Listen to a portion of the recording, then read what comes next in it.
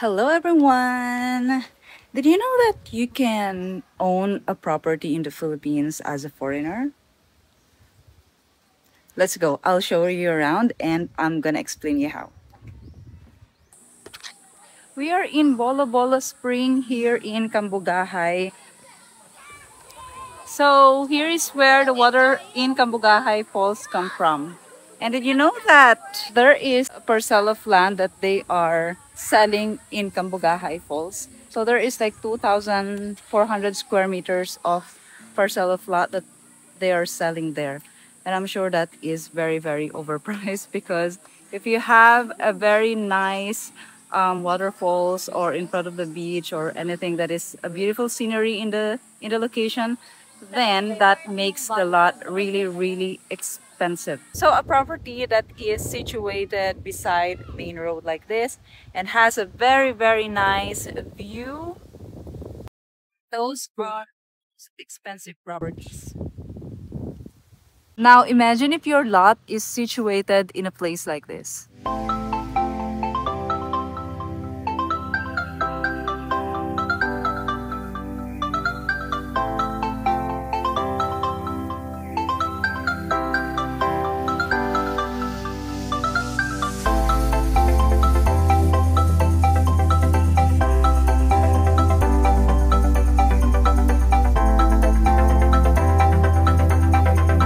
I'm so in love with this property. You have the view of the ocean, you have the view of the mountains. It's along the main road. And the road is actually nice. It looks new. 360 degrees panoramic view. Wow. Wow. If you remember, guys, if you watch my first vlog about my moving to Siquijor, I mentioned there that I want Siquijor to be my home base. So these past weeks, I am roaming around the island and looking for properties for sale because I want to buy a small parcel of lot and put up a small house in there to be my home base. I've seen a lot of properties like this, like very, very nice properties with nice view, with a view of the ocean or view of mountains. Some are off-grid even, and some are just along the highway like this.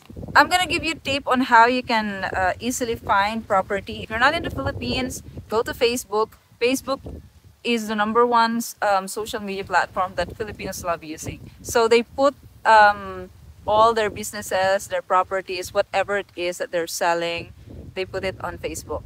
Go to Facebook. If you want to buy, for example, a property in Bohol, so type groups in Bohol. So on the search page or on the results page, all these pages that is in Bohol, people from Bohol created, like buy and sell in Bohol, buy and sell in Panglao, or lots for sale in Bohol. There are groups like that, and then you join those groups and start posting there.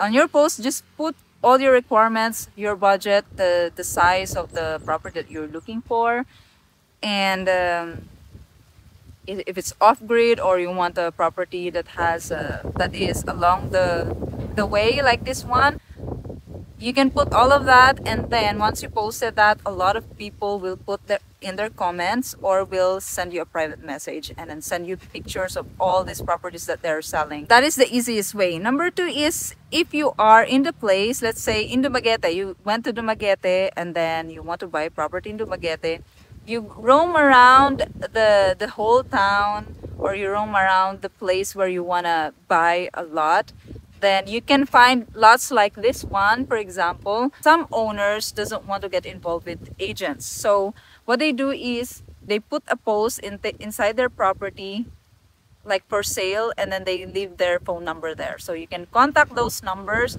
and then you ask them the details, like how big or how much.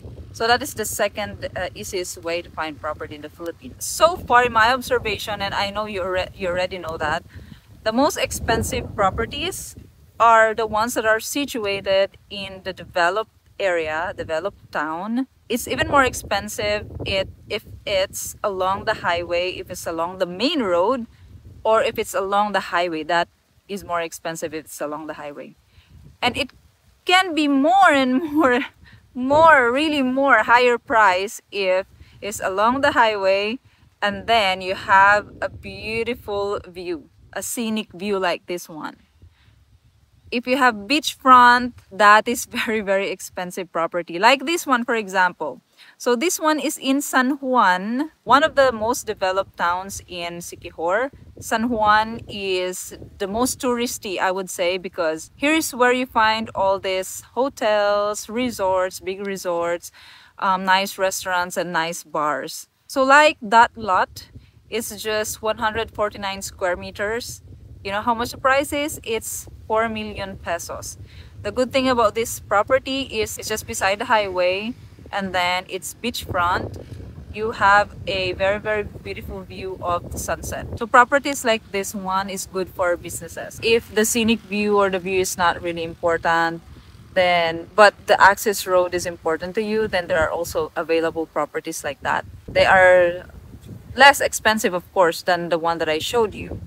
And like this one, for example, this property is 4,000 square meters and the price is 1,200 per square meter. You can also find off-grid properties like this one, for example. No, not that one. Yeah, that one. Yeah, this one. The main road is very far from the actual property, and then the access for the electricity and the water is also far. It's actually on the main road as well.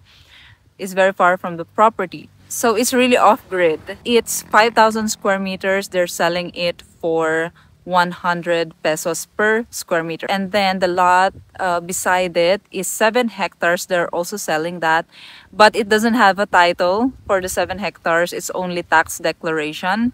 It's 80 pesos per square meter. But it's a super big lot. So if you compute it, then it's around 5 million pesos. For the properties that has title, can be more expensive as well than the properties that are only tax declaration. Tax declaration, it doesn't have a title. So if you are going to buy a property that only has tax declaration, then the first thing that you need to do is to make sure that the person who's selling you the property is the real owner of the property. By the way, guys, if you're interested in properties like this in the Philippines, let me know. Maybe I can help you find it. Just click on the first link on the description box below and fill out the form.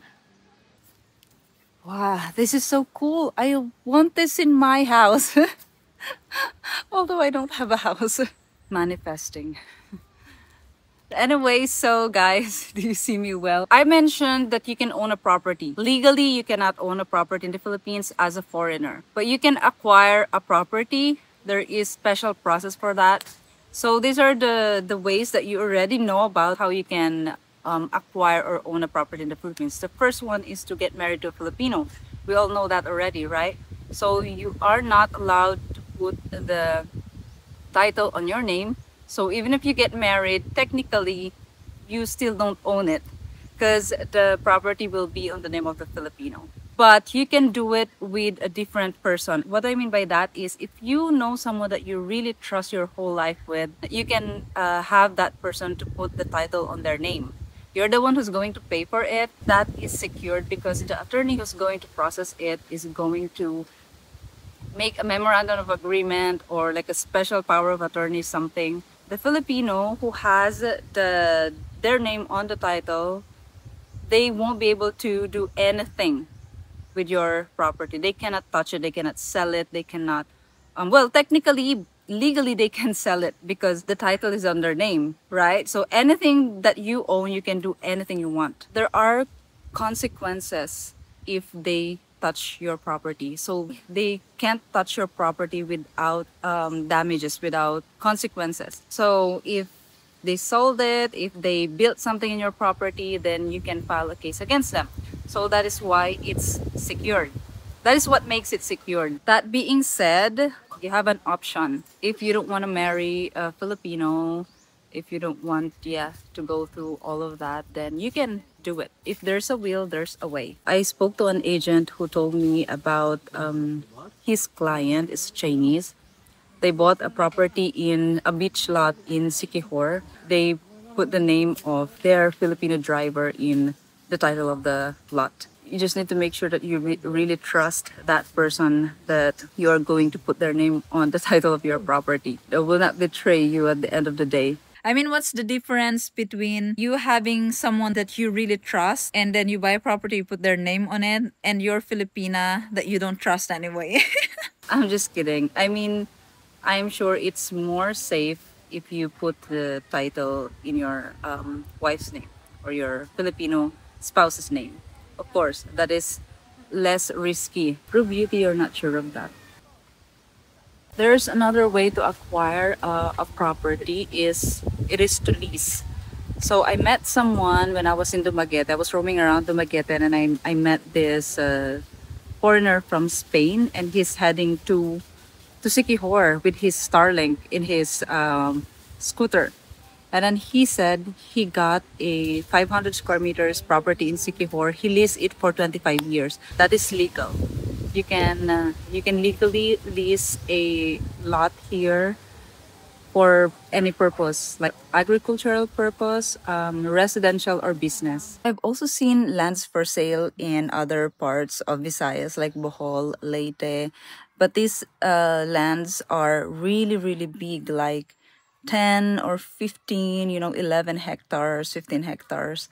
And what's so nice is inside those properties, they have their own waterfalls, they have their own spring, river, or creek, mini waterfall off grid, and it's far from the main road. That is what makes it cheap. They're selling it for like 40 to 50 pesos per square meter. The cheapest I saw was in Bohol. It has a mini waterfall inside it. It's like 11 hectares and it's like 30 pesos per square meter. But oh my gosh, if you want an off-grid life, you have your own waterfall inside your property. How cool! Very cheap, but because the land is very big, if you calculate it, then it's not cheap altogether as well.